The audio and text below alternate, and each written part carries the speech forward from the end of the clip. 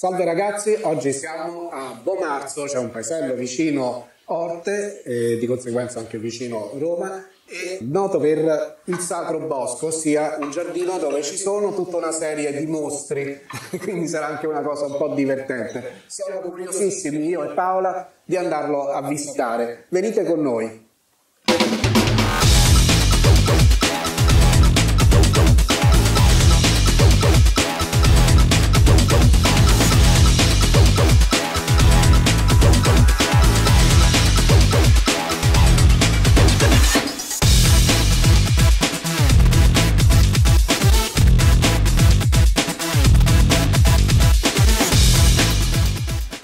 Bene ragazzi, iniziamo il tragitto con questo bel viale alberato con una viuzza che ci sta per condurre a questo famoso parco dei mostri, che poi credo che non siano solo mostri, comunque diciamo che l'attrattivo... Ci sono anche divinità, sì. È un po' allegorico, simbolico, e questo è stato realizzato nel 1552. 1550? Sì, da un architetto napoletano, un certo Ligorio. Ah, vedi, la professoressa subito mi mette in riga perché sì, te credi che io le cose le so. E infatti nessuno mette in dubbio che la professoressa le cose le sa di sapere.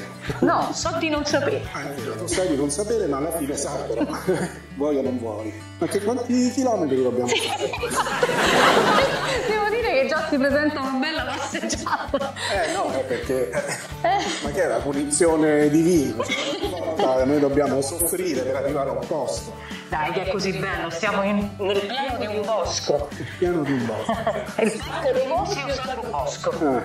Ma ne usciremo da qui, questi mostri. Sì. Tu sei fiduciosa. Dai, ci dobbiamo meravigliare e stupire oggi. Certo. Ed eccoci arrivati all'ingresso. C'è come una porta, come potete vedere, una porta che simula un po' il Medioevo, no? Vero? Sembra un po' una porta d'accesso originale. Sì, con i merli. Con i merli, molto carina. E allora proviamo a varcare la soglia. Vediamo dove ci porta. Ecco qua, siamo entrati ufficialmente a questo punto. Siamo entrati nel parco di Bomarzo. E qui vediamo una specie di sfinge, vedete, proprio sembra una sfinge egiziana, beh certamente, insomma, ispirata sicuramente da questo. E poi sotto c'è scritto: chi concilia in arcate e labbra strette non va per questo loco, manco ammira le famose del mondo. Ma una frase un po' sibillina, non so cosa intenda, ma insomma va bene. No, non stiamo né conciglia in arcate né a labbra strette, quindi stiamo tranquilli, no? Che dici, sarà di qua o di là? Io penso che a giudicare dalle persone che tornavano col flusso, credo che se tornavano di là, questa è l'entrata. Questo dovrebbe essere. E va bene, allora lo percorriamo.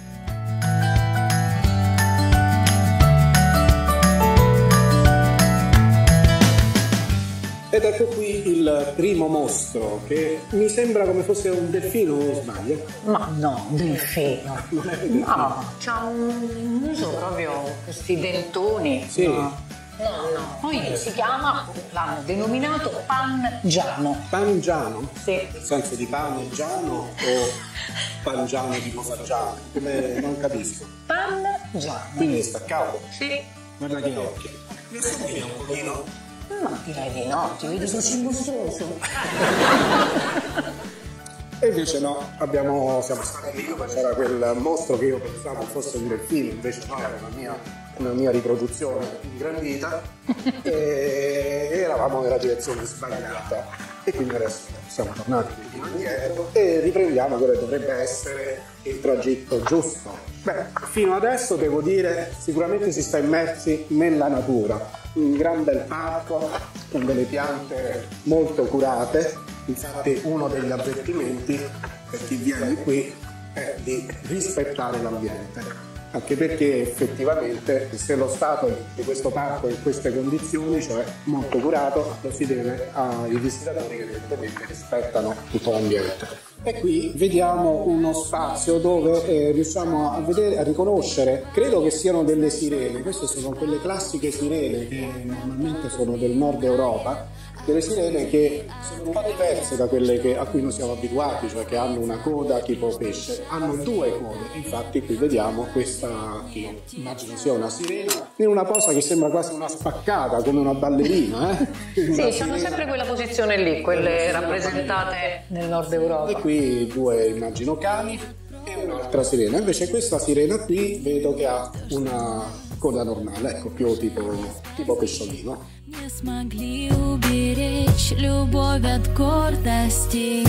Время нас не лечит, память убивает. Знай, что Questi stretti sono proprio carini. Veramente, sono molto carini. Ma proprio carini. Poi uno ha uno scudo, lo vedi? L'altro come un rosone.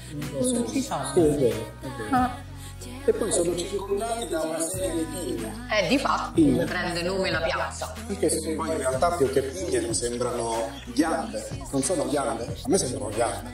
Sì, ma Chi è questa bella fanciulla qui in fondo? Persefone. Persefone? Sì. Ah no, sai, non l'avevo conosciuta. Infatti mo che mi avvicino. Beh, è passato un po' di tempo, magari. Cazzo, oggi sono un po' ingrassata Persefone. Di fatto sì. Anzi no, scusa, no, non volevo offenderti, vedo che qui c'hai un cane a due teste. Questo è il doppio dei mozzichi. Guardate che bellino questo cane. Che cos'è questo, Paola? È un tempietto. Ah, un tempietto. Sì. In effetti è carino, sembra un tempio greco. Beh, ricalca, sì, diciamo un po'. Molto però è veramente, diciamo che c'ha anche delle caratteristiche ovvio cinquecentesche, però riprende proprio sì, i tempietti antichi. лечит, память убивает. Знай, что ложь по вкусу яд на память. Cosa sono queste? Queste decorazioni che sono? Sono floreali, vedi? Invece lì si apre come una conchiglia. Sono tutti elementi che nella architettura rinascimentale si susseguono. Vedo. Память убивает. Знай, что ложь по вкусу. Questo cos'è? È la tomba. Tina Severi Bettini. Sì, è la famiglia che ha rimesso a posto, che era stato abbandonato nel tempo, ha rimesso a posto il parco di Bomarzo. Тело ведь не птица.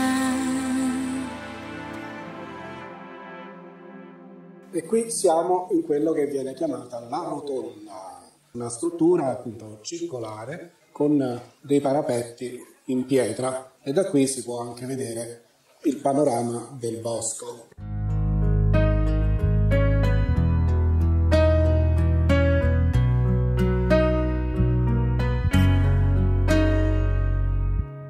Время нас не лечит, память убивает. Знай, что ложь по вкусу яд напоминает. Отойди от края, чтобы не разбиться. Лишь душа взлетает, тело ведь не птица. Тебя я прошу, душу убереги.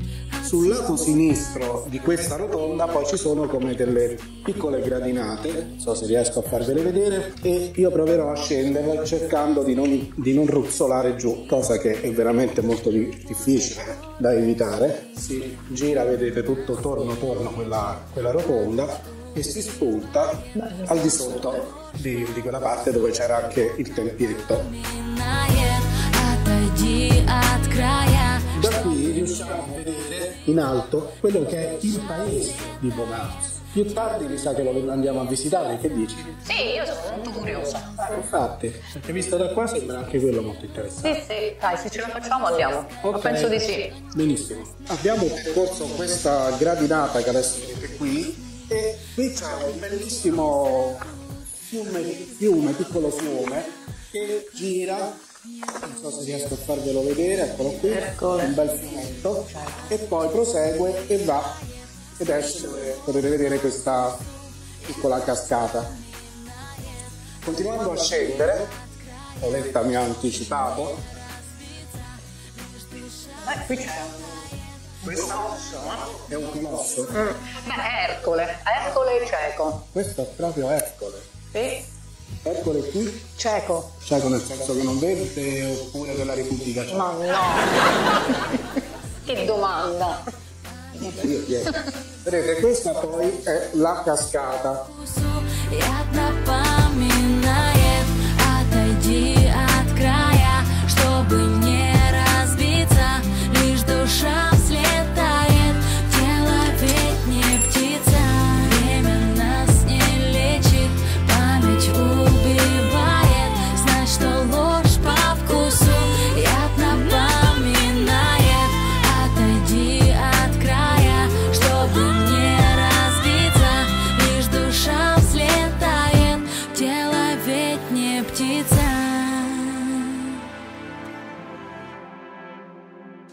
Riprendiamo il percorso. Qui vediamo una viuzza sempre immersa nel verde che veramente ci ossigena i polmoni di tutti i giorni che abbiamo passato nella città. Beh, qui è veramente bello, si sta proprio dentro il bosco. Sì.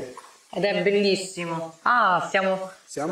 stiamo arrivando verso altre sculture. E siamo adesso di fronte a un'altra scultura. Che cos'è questo? Pegaso. Pegaso? Sì. Violato. Sì, qui sono quasi tutte figure mitologiche, quelle rappresentate, a parte alcune, diciamo, mostruose, come si suol dire, ma gran parte sono mitologiche.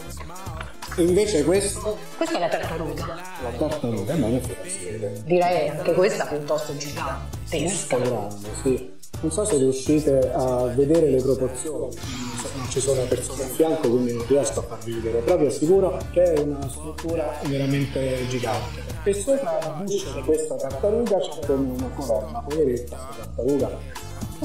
Si deve trainare tutto questo peso. E questa dovrebbe essere la fontana dei delfini, giusto? Sì, esattamente.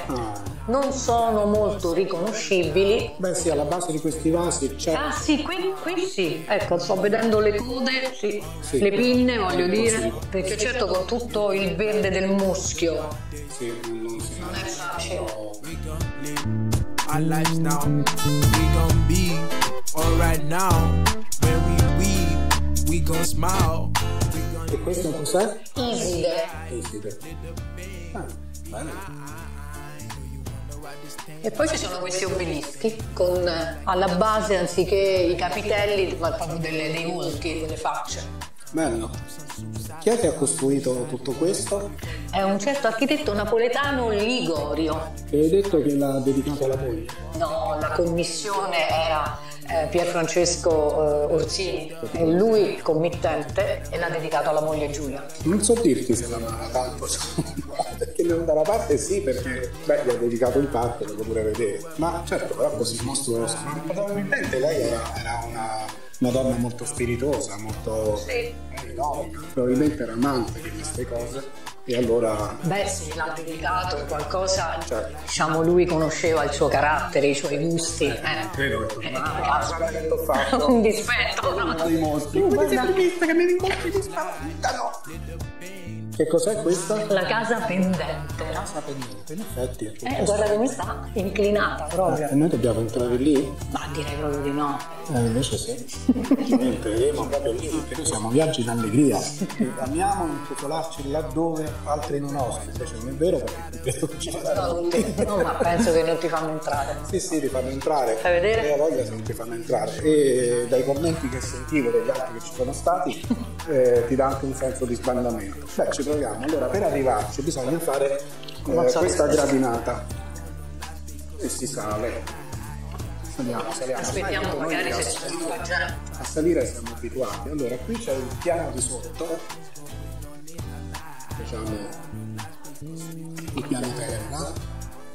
E... Oh, ma te la dà proprio la sensazione. Sì che te la dà.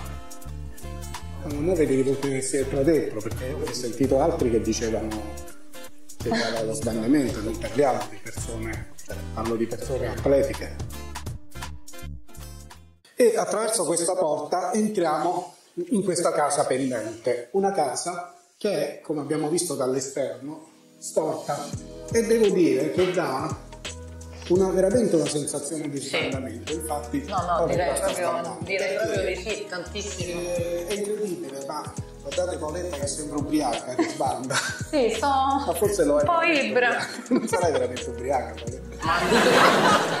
perché noi siamo abituati quando entriamo in una casa, guardare le linee delle pareti, quelle sembrano dritte, invece il pavimento è storto, per cui il risultato è che si ha una sensazione proprio di sbandamento, molto forte, sì, perché diciamo che noi proviamo a mettere il baricentro in modo tale da essere in piedi in una casa però dritta, invece devi seguire l'andamento pendente. E qui c'è una finestra di questa casa pendente, mamma mia che giramento di testa,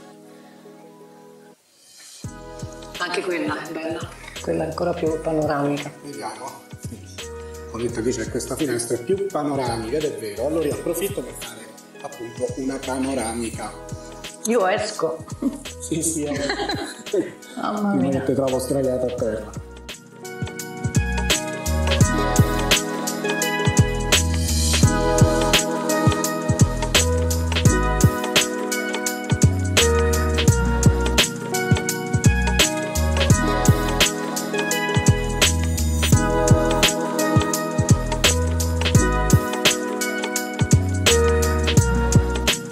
Paola, chi è questa bella donna? Ah, è semplicemente una donna dormiente. Donna dormiente. Però si poteva mettere anche seno avanti a tutti. Vai a guardare. Queste molto probabilmente sono delle ninfe Perché sono che abitano i boschi e non sono quasi mai vestite. E questo sembra come un elefante sormontato da una torre. E al lato dell'elefante, di cui qua io riesco a vedere il fondoschiena, al lato destro vediamo una figura che sembra alla base c'è come una specie di cane e sopra un drago con la bocca aperta. Molto simpatico, lo trovo espressivo. Molto espressivo.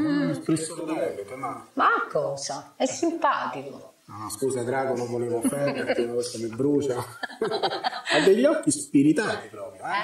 Come viene sempre rappresentato. Ah, guarda qui che bel mostro. Quasi quasi ho voglia di entrare. Vai. Rischio? Perché rischi? Non lo so, entro dentro la bocca del mostro perché rischio. No, dai. Io non avrei poi così. Sicuro? Io ci provo, Vai, su. Sono disturbato. Hai il mio benestare. Vai.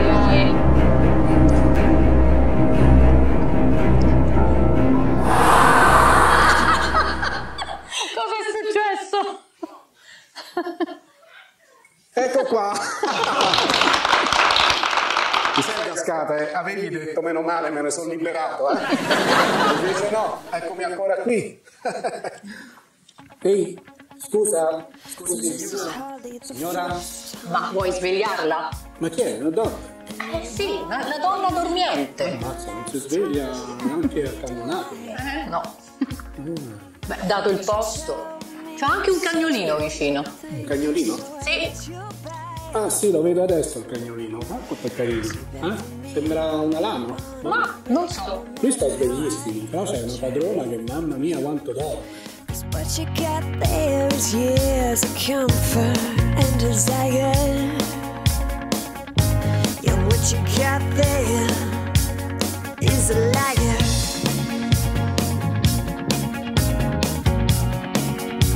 Yeah, what you got there is a liar.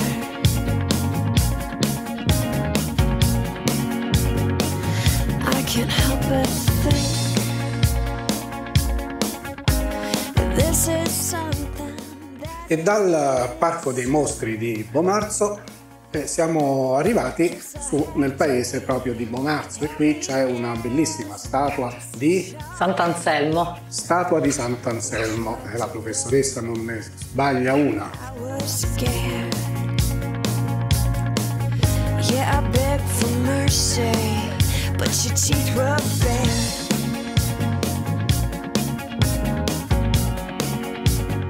Questa è la via del castello. C'è questa stradina in salita e man mano che saliamo ovviamente si apre tutta una panoramica che tra un po' spero di farvi vedere. Una panoramica che dà sulla vallata. Non so se si riesce a vedere il parco di Bomarzo in basso, cioè se siamo nella direzione, però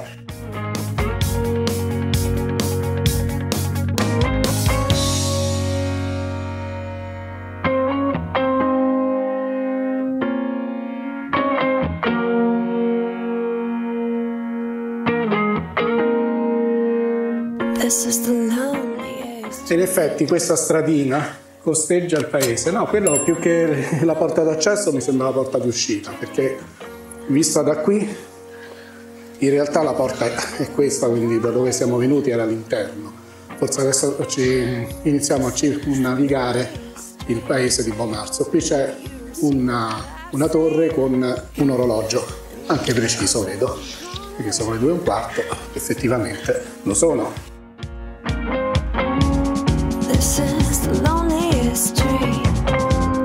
Only the lonely dream. And if you're ever lonely. E affacciandoci da quest'altro lato vediamo che il paese ovviamente è tutto arrampicato sulle montagne. Allora uno verrebbe da dire: ma quei poveracci che abitano giù, poveretti, come fanno a salire? Ecco qua il comune di Bomarzo, e qui è stato veramente geniale, ha ideato proprio e realizzato questo ascensore. Questo ascensore, adesso vi faccio vedere, vi porta in fondo qui. E non basta, quindi da qui gli abitanti possono accedere a questa stradina, ma non solo, poi potete vedere che qui sotto poi ce n'è un altro di ascensore, vedete? Che porta ancora più in basso, quindi beh, questa è una bella soluzione, devo dire. L'avevamo già vista a Gubbio e effettivamente aiuta proprio tanto. Il paese, devo dire, che è meraviglioso. Riprendiamo le viuzze di Bomarzo. Come dicevo, è veramente una chicca. Una chicca. Non me l'aspettavo, sai? Ma neanche io, devo dire, perché da giù non ci se ne rende conto. Sembra un paesone qualsiasi. Un paesone qualunque, senza tante pretese. Invece è proprio. E invece no, l'interno è veramente spettacolare. Guardate. Ma anche questo è medievale, giusto? Beh, sicuramente insomma sono stati gli Orsini, più che altro era cinquecentesco, cioè rinascimentale come periodo, però poi è chiaro che quando sarà stato impiantato sono quasi tutti questi borghi un po' medievali, soprattutto dal campanile si vede, sì. Il campanile del Duomo, poi dopo il Duomo si è nel tempo. E così ci stiamo facendo guidare dalle viuzze, non sappiamo bene dove stiamo andando, come al solito. Ma questi angoli, poi queste panchine, sì. Ho notato l'uso di queste panchine, sì, ce ne sono proprio come a dire un po' di relax. Piazza. Guarda, c'è questa chiesetta molto piccola, però c'è il suo piccolo campanile, la croce sopra, e la chiesa dentro è veramente minuscola. Vediamo se riusciamo a inquadrarla perché è buia. Però come vedete, c'è l'altare, ma è veramente molto piccola, però graziosa, veramente graziosa. E con la spettacolare veduta che possiamo assistere dalla panoramica del paese di Bomarzo, io e Paola vi ringraziamo per averci guardato e vi aspettiamo tutti al prossimo video. Ciao! Ciao, alla prossima!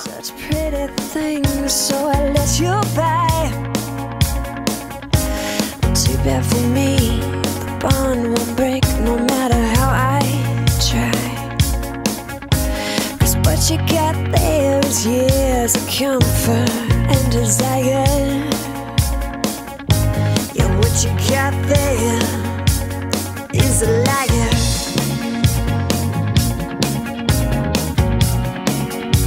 Yeah, what you got there is a liar.